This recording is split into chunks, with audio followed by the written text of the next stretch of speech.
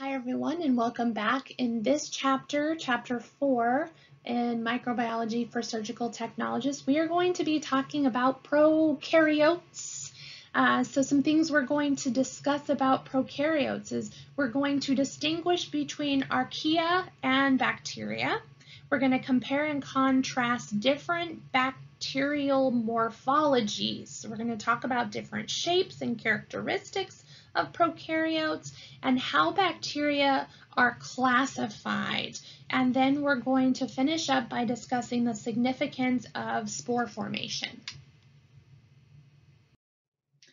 So this chapter is really going to piggyback off of what we've already been talking about and just how important it is to understand the characteristics associated with these different microorganisms. And so we're going to be talking more about bacteria specifically in this lecture and how they behave so that we can find ways to neutralize them and reduce the potential for surgical site infections.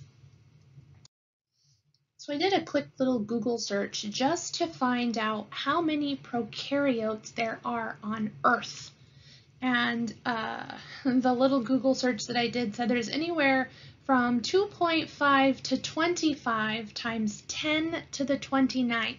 So that's like 25 followed by 29 zeros. So yeah, that's a lot. And there's two domains of prokaryotes that we're going to be talking about, archaea and bacteria. And archaea are different from bacteria and eukaryotes because they like extreme environments. And two common types are halophils and thermophils, and then we also have methogenes and thermoacidophils. So they like these environments that are really salty, like halophils love salty environments, or we have ones that like environments like thermophils that are hot and very low pH, right? Very acidic pH. Or there's those that live in glaciers, or those that live near the volcanic vents in the oceans, or where there's these very extreme levels of gases like methane gases. And so we refer to these little guys as extremophils. So scientists have grouped bacteria into many different categories based on all of their amazing characteristics. And the first one is morphology. So we're going to talk about morphology, which is basically the shape of bacteria. We're going to talk a little bit more about staining and growth and motility. And then we're going to look at the aspects of proteins, genetics, nutritional requirements, and then finish up by talking about pathogenicity. Like humans, bacteria come in a variety of shapes and sizes. So first we're going to talk about morphology, then we'll talk a little bit more about staining and growth. So for different shapes and different arrangements, we refer to that as the morphology. And some common ones that were identified by Van Leeuwenhoek are coccus, bacillus, and spiral. And so if you look at this image that I have in the middle of the screen, the green ones are the cocci, which is plural for coccus, and those are our round bacteria. And we have monococcus, which would be one, and then we have other arrangements like diplococci, which is two, and an example of this would be the Streptococcus pneumoniae. And then we have tetracocci, which isn't on this slide, but that would be 3 or 4, excuse me. And then we have, it's called tetrad on this slide. And then Tharcinae, which is a cubic group of 8, and it is on the slide as well. And then we have chains, which are called streptococci, and we have groups, which are called staphylococci, or clusters. And so the way I remember between the two is strep sounds like strip, so I remember that's a chain.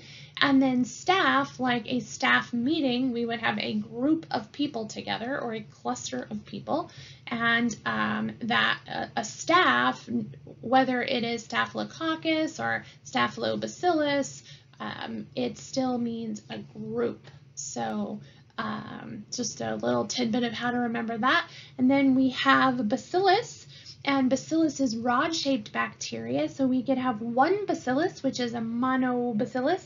We could have 2 that are hooked together. That would be diplobacillus.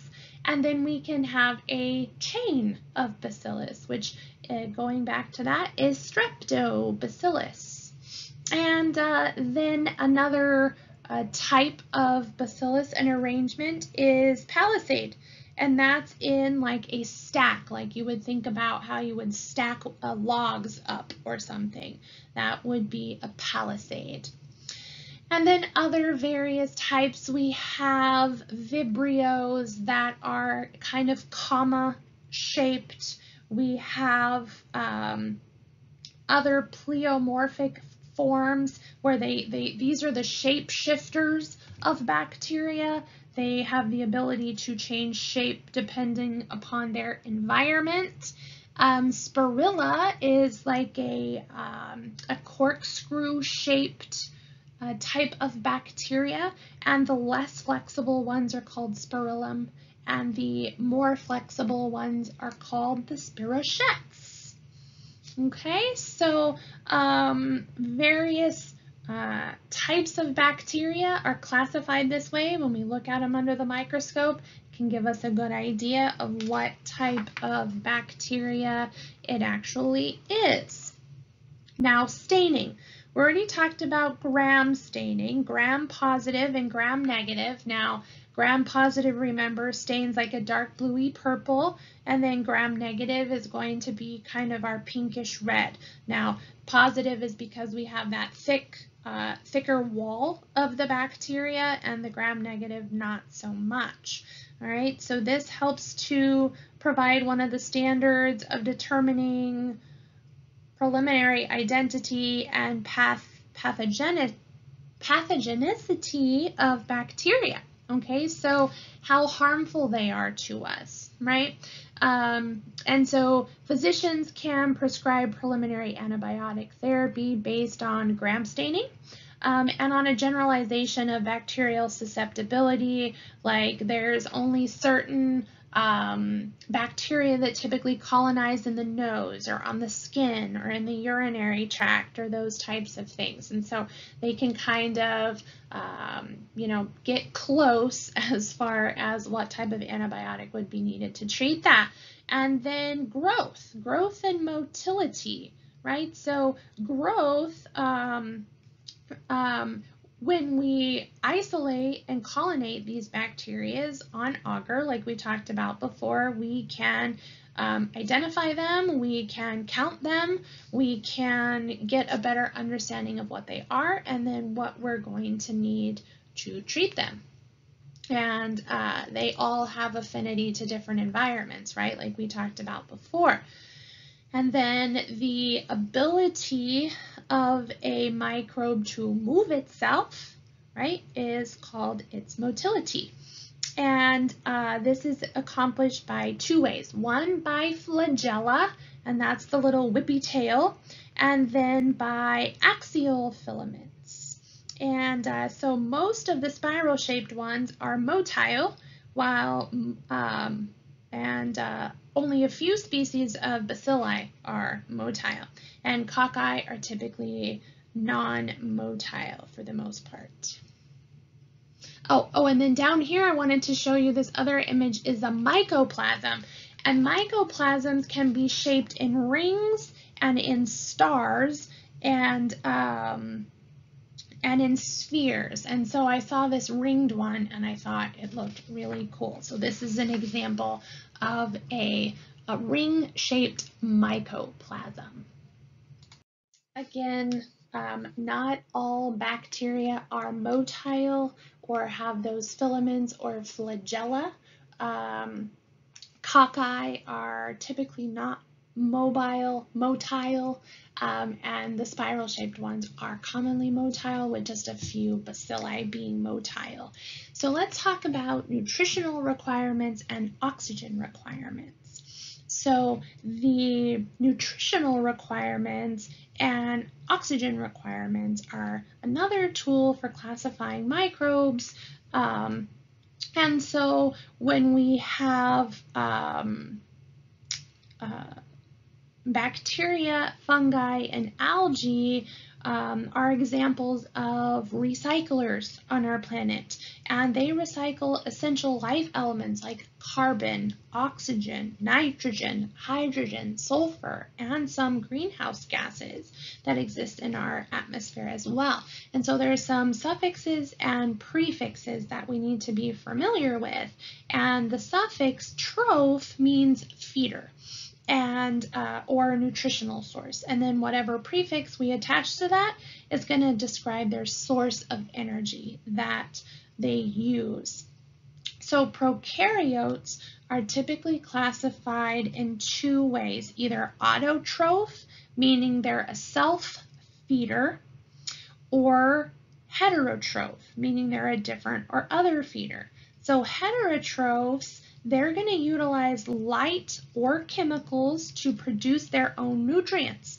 And then they also have subclassification. So are they going to use light or chemicals?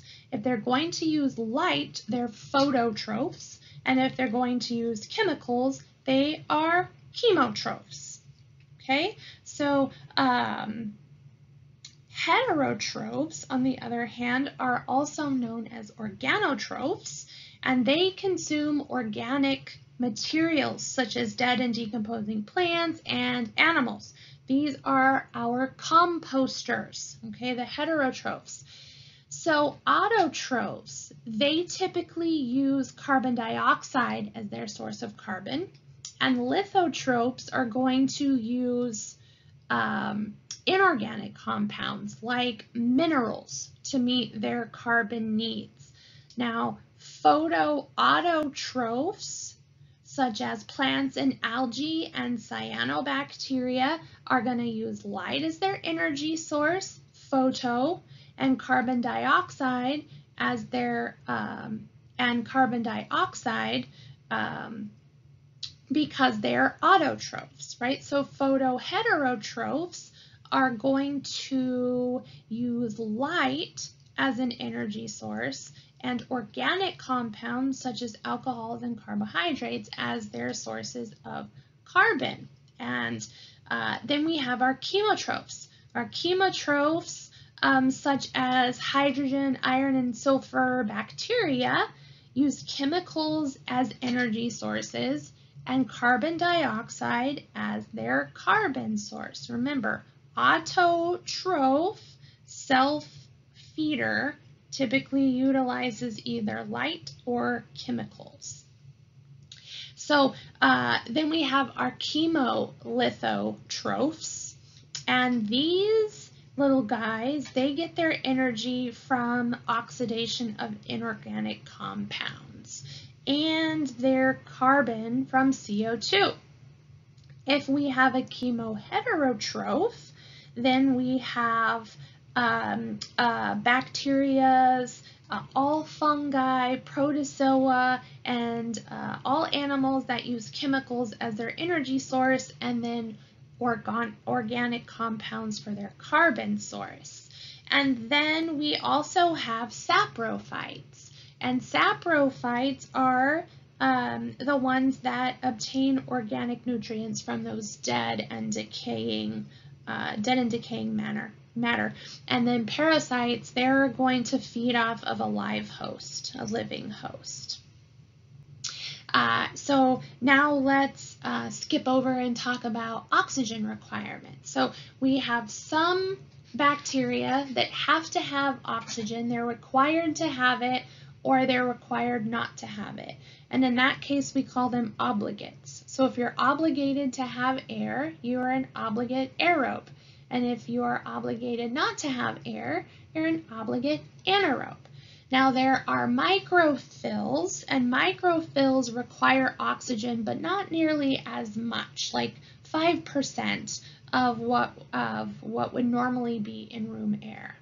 And then aerotolerant anaerobes are those that don't require oxygen. They can grow in its presence, but they grow better when they have an environment that lacks oxygen altogether. And then we have facultative anaerobes. And facultative anaerobes, they're the ones that just really don't care. They're like meh, like it doesn't matter. And then lastly, capnophils. Capnophils are those that love an environment that is high in carbon dioxide.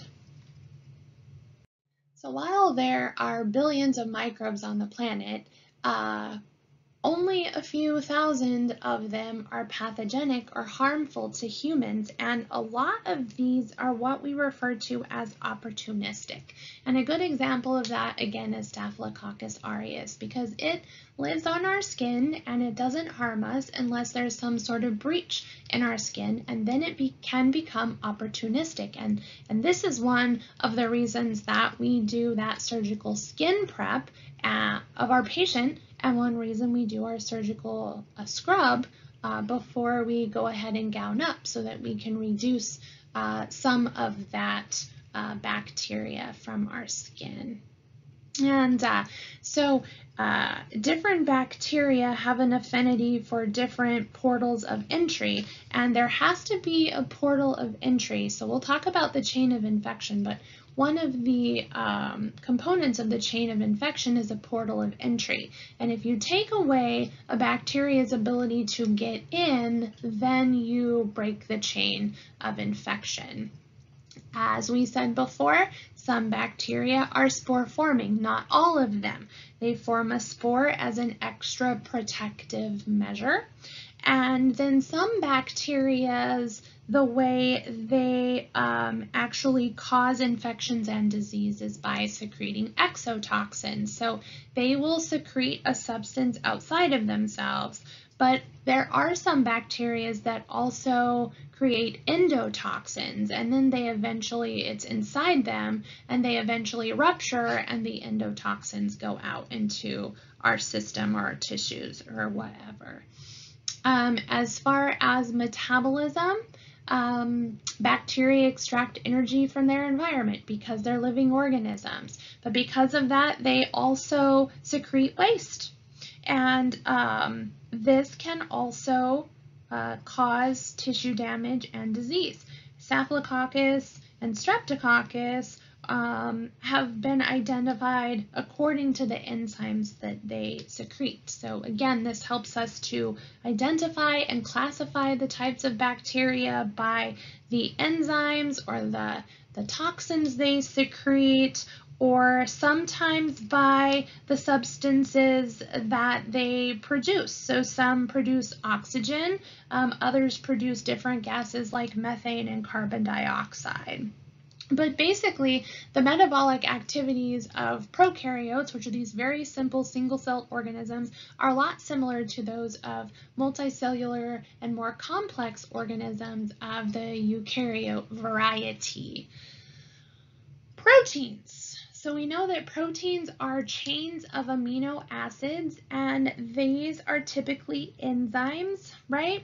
And if we look at these amino acid sequences of organisms, we can compare them and we can determine how closely related they are.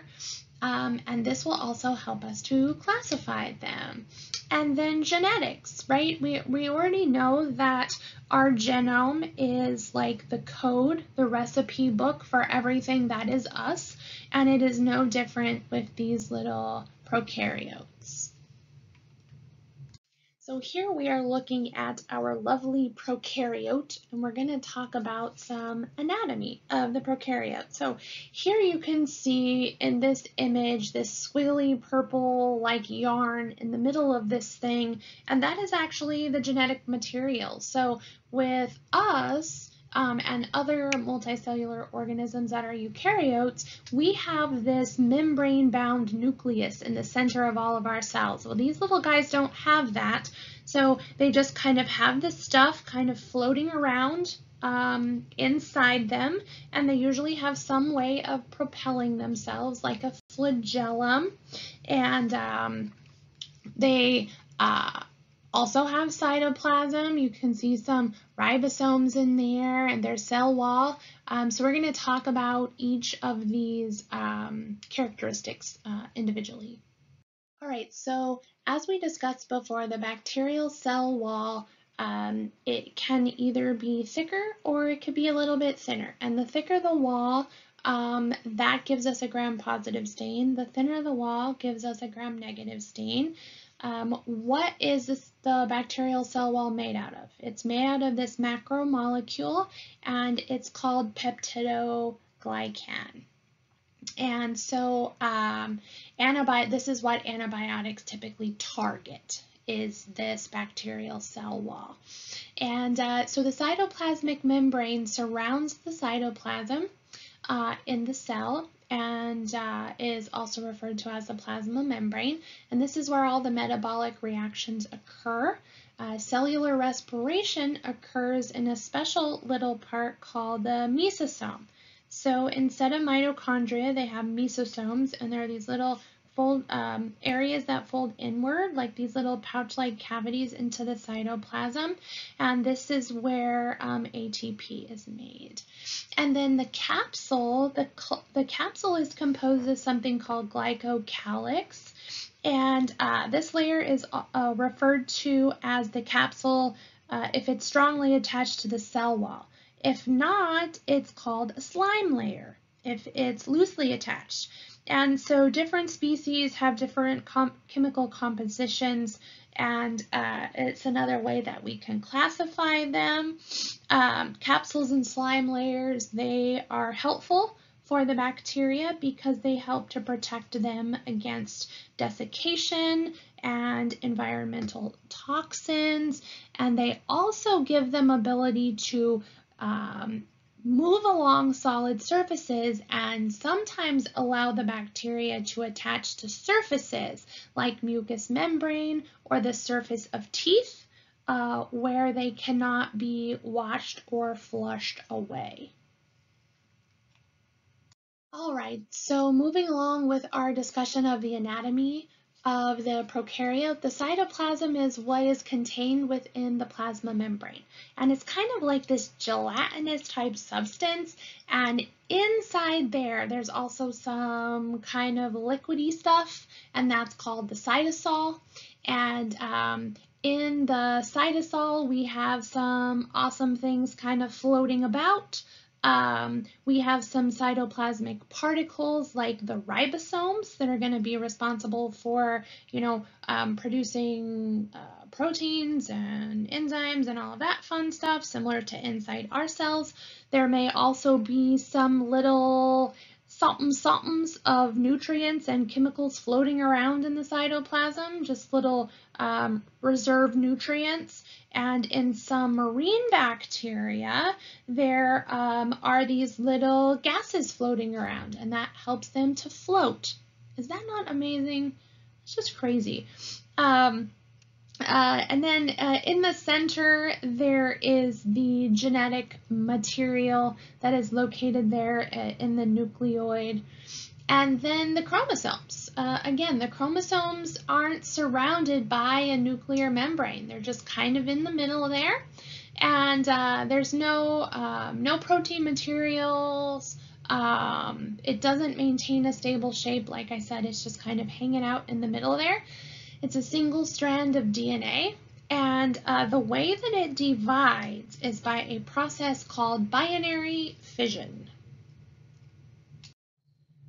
So the flagella are going to be attached to the cell, and again, they're responsible for movement.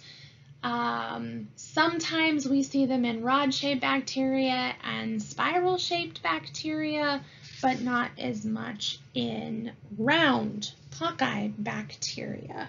And so there's some different types of flagella for bacteria. One is the monotrichous, and monotrichous means one. Then there is the amphitrichous, and amphitrichous has one little flagella coming off from each end, which is very interesting.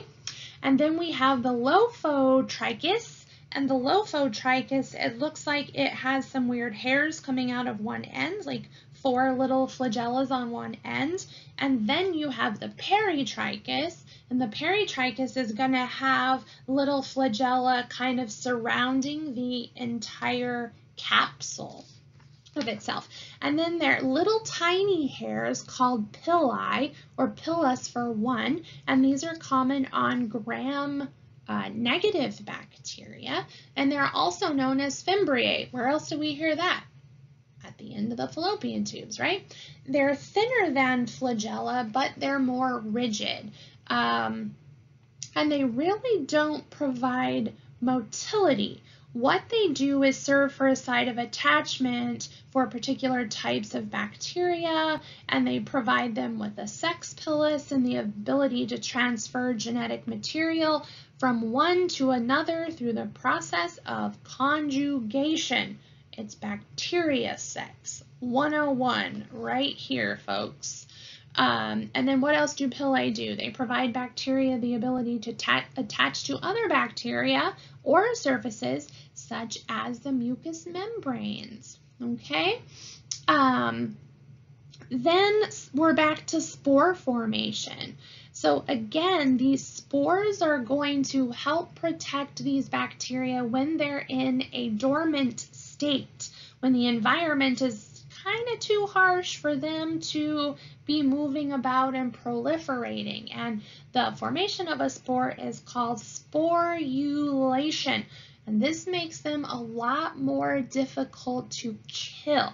Now, the formation of a spore is not to be confused with reproduction, right? It's about bacterial survival. The environment is such that they can't survive, and so they're going to hunker down for a while and they create this spore. And then when the situation improves, they shed their spore and they go about their business. And it's really important, again, for us to understand, the difficulty of eliminating spores, and that it's really resistant to heat and chemicals and other methods of sterilization. And then we use that biological indicator that I talked about that has a live spore in it that does have an affinity for heat, just so that we can verify that the sterilization was successful. So that's going to bring us to the end of our discussion about prokaryotes. I hope that it was helpful and that you fell just a little bit more in love with microbiology today.